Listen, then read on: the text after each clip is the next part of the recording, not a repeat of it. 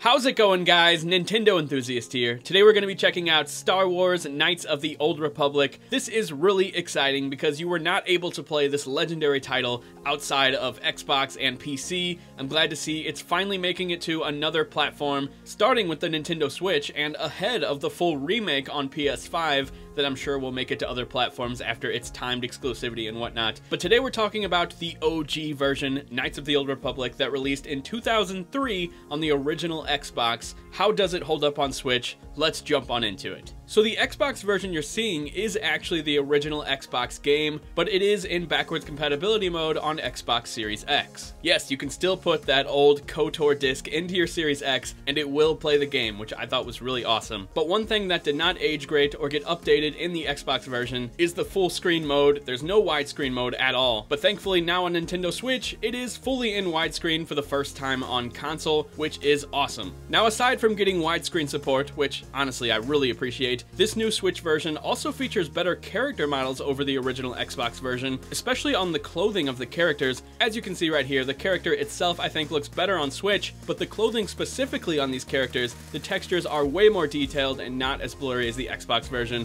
which is really awesome. I did not expect that type of upgrade in this game because it is just called KOTOR. It's not called KOTOR Remastered or Definitive Edition. In many ways, this is just a simple port job of the original game, putting it in HD and whatnot, but I'm glad to see that they actually went in and enhanced some of the textures of the original game. I did notice that the coloring was a bit different than the original Xbox version on Switch. It's not very different. I think the Xbox version just has slightly higher contrast overall, which can lead to some darker colors and maybe more vibrant colors in certain sections, but ultimately they look very similar. Now, unfortunately, the Switch version, I did experience some frame rate issues. This game is aiming for 60 FPS, and it seems to hit from 50 to 60 FPS for the most part, but whenever there is explosions or lots of stuff going on in the environments, I did notice that the frame rate could get hit quite significantly, which at the end of the day isn't that big of a deal to me, but if you're a frame rate nut, then it might get to you. It looks like Bloom has been taken out of the Switch version completely. As you can see right here, the lighting behind the character isn't really shining past him like it is in the Xbox version. It doesn't make a huge difference in my opinion, but it is something that I wanted to note.